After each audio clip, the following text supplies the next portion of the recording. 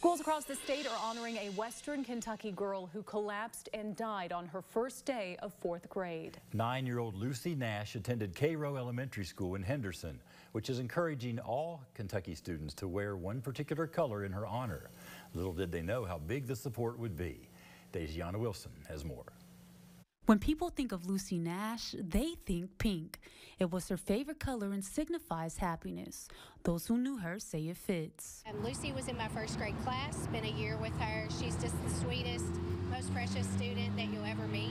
Lucy began her first day of fourth grade last week, tragically collapsing at recess, later passing away. While the cause of her death is still being determined, her story has sparked a statewide trend. Each day, more school children and teachers are wearing their favorite shade of pink in honor of Lucy.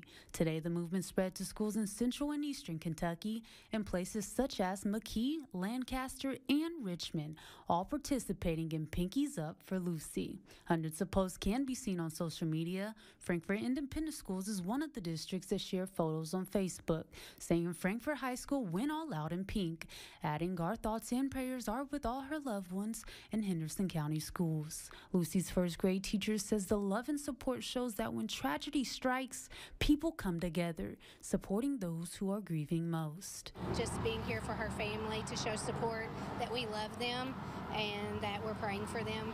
More schools are expected to join the movement throughout the week. In Lexington, Dejiana Wilson, Fox 56 News.